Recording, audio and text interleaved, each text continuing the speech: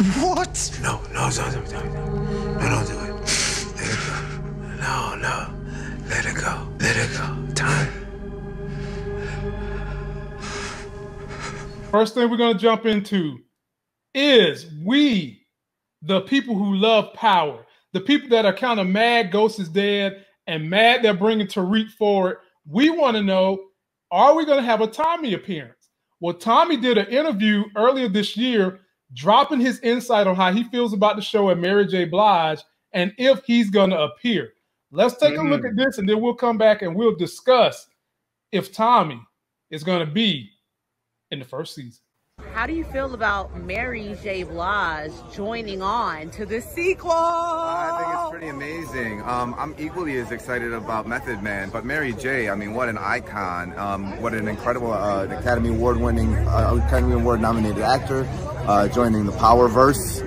I think it's going to make for a huge drop, a huge impact. I think it's going to garnish a huge audience, and then we're going to see what other power characters overlay into that series. But I'm really excited to see what she does. Right, it's 2020, new mind space, everybody, or maybe not new mind space, you know. But so 2020, we got that good vision. Right. So what is your vision for this year, for yourself, maybe for your career, just personal goals?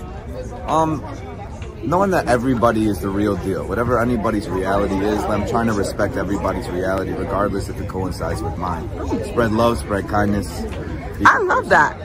That's awesome. Now, speaking of your career, what else are you looking to venture into? Producing. I got a bunch of stories that I want to tell. I've been working with my agents and writing a lot of stuff. Okay. And so I'm just trying to voice my own stories. And you know, I've been in the business for 30 years. For a minute. So it's time for you to take that leap. Yeah, take that leap and tell the stories and surround myself with wonderful people. Like your boy Curtis. Like Curtis 50 Cent Jackson and his brand new big star right over there. Right over there in Hollywood. Now, talking to him, he's doing a new show on ABC. For Life, have you heard? Did you screen it? I screened a little bit of it. It's cold. It is.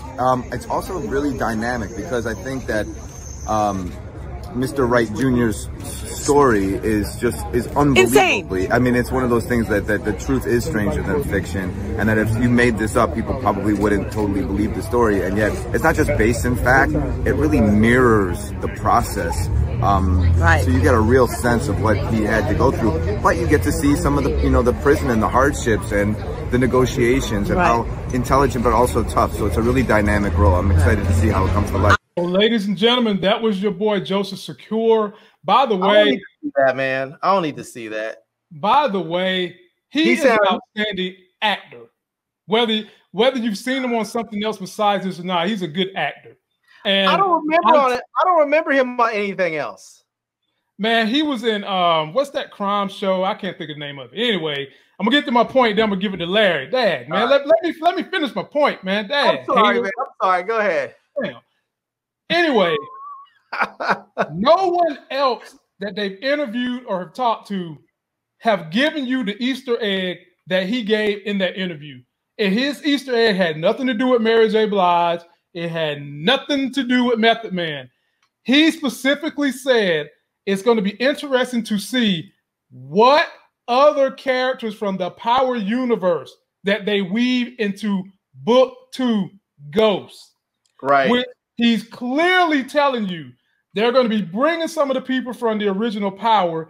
And my man Support Gaming done got in here and took my idea, which was they probably bring Tommy in close to the end of this season for a reckless abandon. The floor is yours now, my brother Larry. Man, I'll tell you, see, people in the comments are talking about other things that he's been in. Like, I saw him on Ozarks, but Ozarks, he was already on Power. And then somebody's saying that he would play a pregnant man on Grey's Anatomy, which I didn't see. That's it. That's what I was talking about. I didn't need to see what I was that. talking about. But when I see him in that interview versus him playing Tommy, he sounds like his name is like Scooter McLibby or something. He sounds like one of Brett Kavanaugh's friends. And man, I'm just like, I guess that, I mean, you see him, I'm used to seeing him as Tommy, so it is interesting though to see what other characters they weave into Power Book 2. So I'm assuming Tommy's going to be in there. I can't imagine that a character as dynamic as him is not going to be at least for an episode or two on that show. Gotta be. I don't know exactly when, but if I'm not mistaken, I would probably say, okay, the way that producers like to do stuff, they probably say, let's bring him in somewhere about mid-season. So if the show is starting to fall flat, they can show a preview with Tommy and people will be like, oh, snap, Tommy's coming in. They can get a nice mid-season, jump on their ratings. And, if the ratings are already high, then they just jump a little bit higher. But I think they'll wait mid-season. So if things are falling a little flat, they're going to, if the ratings are a little soft, that they'll get a nice little spike coming up with, by showing that preview with him coming up. So I expect to see it then. I'm not sure who else they might bring in there. I mean, they could obviously bring in, what's his name? What's the politician's name again? Councilman Tate. Yeah, Councilman Tate. They can bring him in. Maybe Tariq decides he likes older ladies and hooks up with Ramona. I don't know. I mean, all kinds of stuff could happen. God, here you, man. So I'm just saying. Can you let Ramona go? I don't know. Man, let Ramona and her slip and slide forehead go. Let it go, man. God, man, why are you going on her forehead, man? You know that chick got a slip and slide forehead. You can stick her right by a pool. And so does Rihanna and Tyra Banks, but I'm not throwing either one of them out the window. And you ain't never heard me say nothing of my love for either one of them chicks. You've heard me talk about Candy Burrs. You've heard me talk about Nia Long. You've heard me talk about. None of them have foreheads. I'll give you that. None of them have foreheads. But I have a thing for 8 heads. I don't know. I like 8 heads, I guess. Hey, man, ain't nothing wrong with a 4. You know what? Ramona's got an 8 head, and Tasha has an 8 head, but they don't really show her 8 head on the show so much. But when they show her in real life, I mean, her hairline starts like way back. I mean, her hairline is like what's his name? What's JJ's dad from like John Amos? Is that his name? Oh my God. Her hairline starts way back there, but she's still banging though. I'll give it to her. She works it out somehow. Now, a lot of people, who's a fan favorite that a lot of people want to see. Now, he might not be our fan favorite because our feeling about movies and TV shows. Right. But a lot of my thugs out there love them some 2-Bit. And yeah, I like 2-Bit. He's not a fan. He's not my favorite, but I like some 2-Bit. I like him too. He's not my favorite, but I do like him. And a lot of people are clamoring for 2-Bit. I could see that happening. I could see 2-Bit because, like you said, like the what's her name, the producer Courtney, what's her name?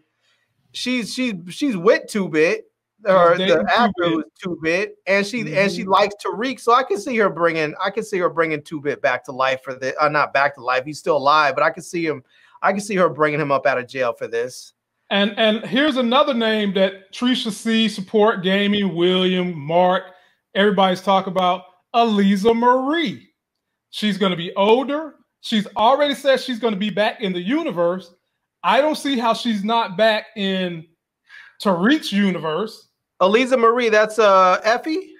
No. Aliza Marie was what was my lawyer's Proctor's daughter. Oh yeah. Okay. I can see that. I can see that. Yeah. And because I really, truly still haven't gotten over that pathetic way they let Tommy kill cousin Benny. I still ain't got over that yet. That wasn't real. I feel like that wasn't the best thought through scene. Like they could have done cousin Vinny and Tommy more justice in that. And instead they had sort of, they had him go out like a chump, I thought. They did, man. They did. So, I didn't like that. So, ladies and gentlemen, I'll be bringing you guys at least one video with updates about what's going on with Power from now till September.